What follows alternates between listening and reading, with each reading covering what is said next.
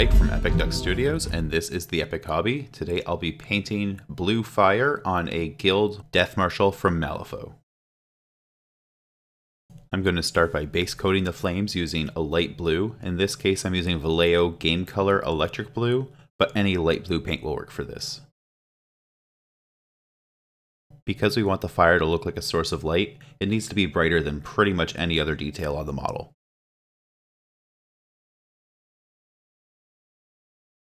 With these flames, it's important to look at them from different angles and make sure you've covered them completely. It can be really easy to miss a spot from a certain angle.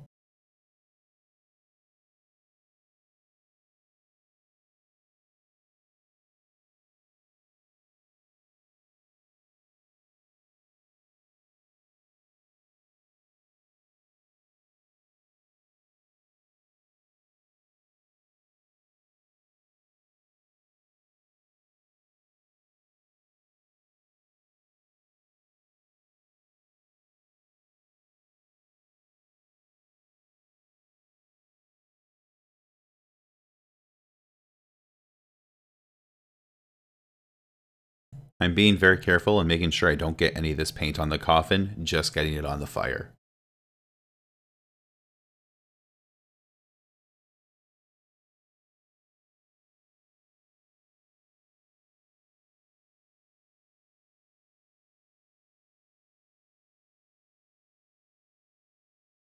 Here I'm just circling back and touching up a few places where the brown base coat was still showing through.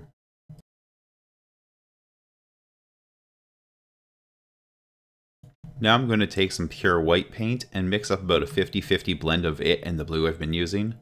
I'm going to use this to paint the hot spots of the flame. Basically, I want to draw attention to the individual flicks of flame by painting the centers of them where it would be thicker to be a little bit brighter. This can be a little bit tricky due to the 3D nature of these flames because, normal flames are actually transparent and these are obviously solid.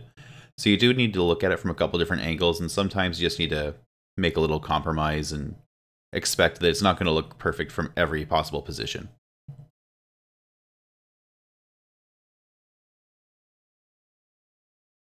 You can see I'm focusing pretty much on the center of each of the licks of flames and leaving the lighter blue around the outside edges.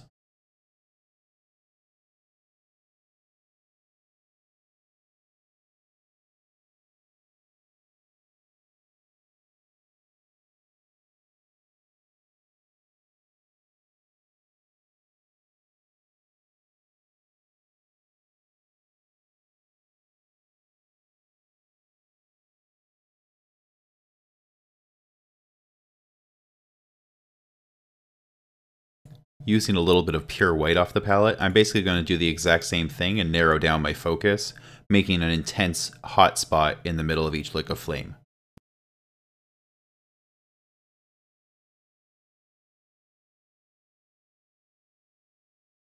Some of these are looking a little bit blocky. There's not a very smooth transition to them, so I'm going to circle back with the blue and just kind of feather that out a bit after.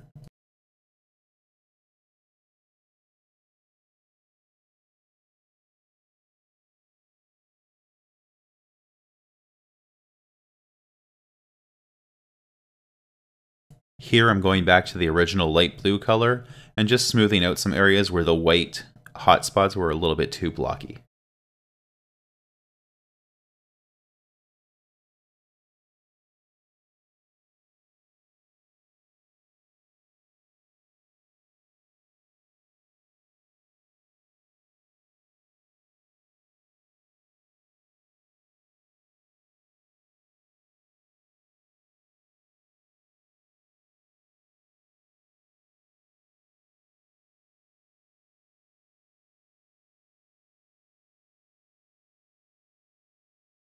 I want the flames to appear to be casting light on the coffin so that it's a little less of a stark transition.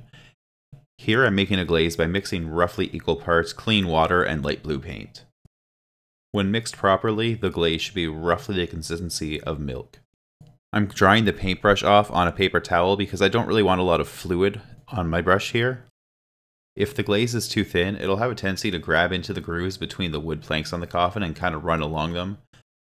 Basically, I only want the paint to go where I tell it to, And by blotting off the excess liquid on the paper towel, I get a lot more fine control out of the paint.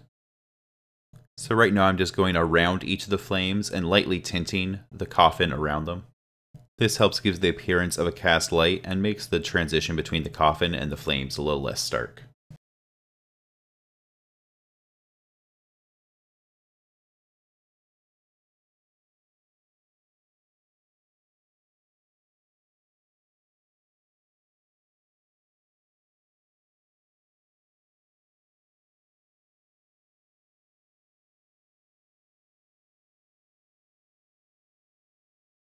Here I'm intentionally running a little bit of the glaze along the groove between two of the planks of wood.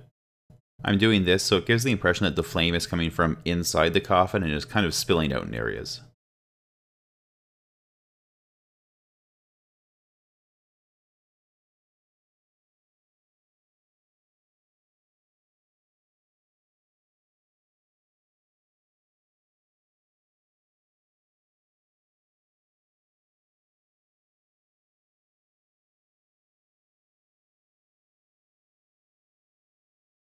Lastly, I'm going to go over all the flames with the blue glaze, in this case using a GW Gilliman blue. This is a very thin glaze, and it's basically just going to lightly tint the flames and help draw the different colors together. Whenever you use different paints, they're going to have slightly different hues and don't always quite line up together, even if they're designed to be complementary colors. And by glazing them very, very lightly, you sort of bind them together and correct for any of the sort of minor hue differences that different shades of paint may have. I did the same thing in the coffin video with Agrax Earthshade to tie the different shades of brown together. This technique is known as filtering, and it's really powerful for making your blends look much smoother than they really are. And with that, the blue flames are done. In the next video, I'm going to paint green flames on a different death marshal. Thanks for watching, and as always, do something epic.